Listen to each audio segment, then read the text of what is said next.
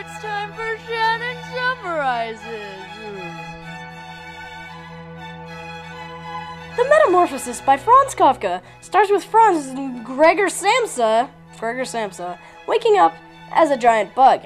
Now, this should bother Gregor more than it does. However, Gregor's more worried about losing his job as a door-to-door salesman than he is about the fact that he's turned into a giant bug. His family, however, are more worried by this fact. Gregor's father freaks out, actually, and beats him with a newspaper, and then later throws apples at him.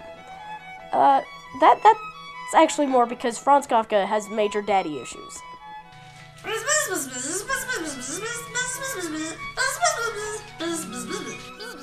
Ah! A bug!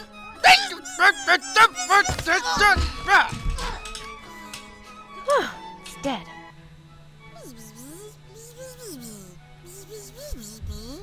Hamlet.